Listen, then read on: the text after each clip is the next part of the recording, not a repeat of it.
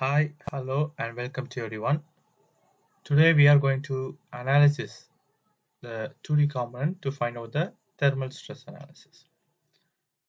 Okay, here there's a 2D plate which is one end is fixed with the dimensions of 500 into 500 mm. So there's a surface temperature is 50 degrees Celsius, and that's a Young's modulus 200 gigapascal, Poisson's ratio 0.3, and thermal expansion 12 into 10 power minus 6 per degree Celsius. Now we are going to modeling the 2D plate and find out the thermal stress analysis by using Ansys software. Okay, preferences, structural element and thermal stress.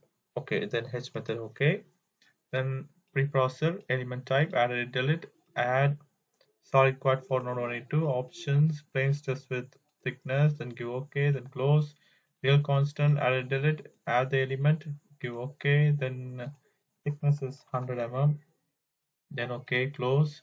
Then material properties, material model, structural, linear, elastic, isentropic, 2 e power 5, then 0.3, then close, then thermal expansion, secant coefficient, isentropic, 12 e power minus 6 per degree Celsius, then close, then modeling, create areas, rectangle by dimensions, then OK, and meshing, area, then size controls, areas, pick all the areas and apply. Okay, then mesh tool, smart size, mesh the element, pick the surface and give OK. Now the element is meshed.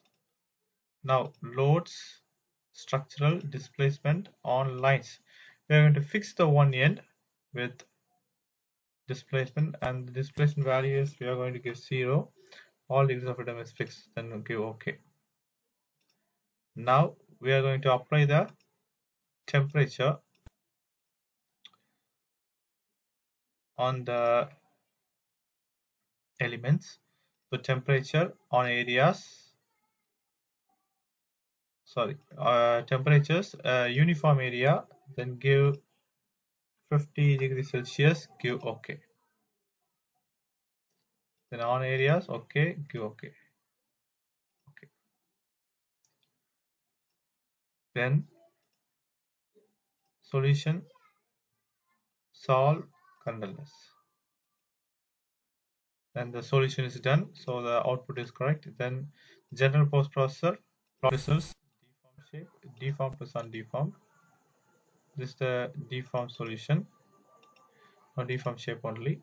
Okay, then contour plot, nodal solution, stress, and find out the first principal stress which is created on the right.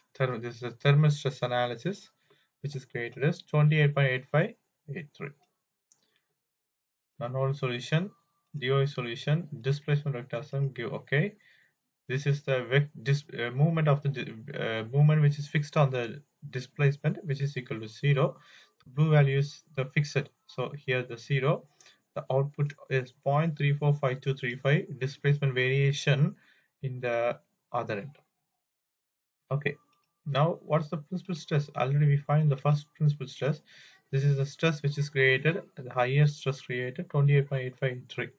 Here that is created the red mark areas. Okay, thank you.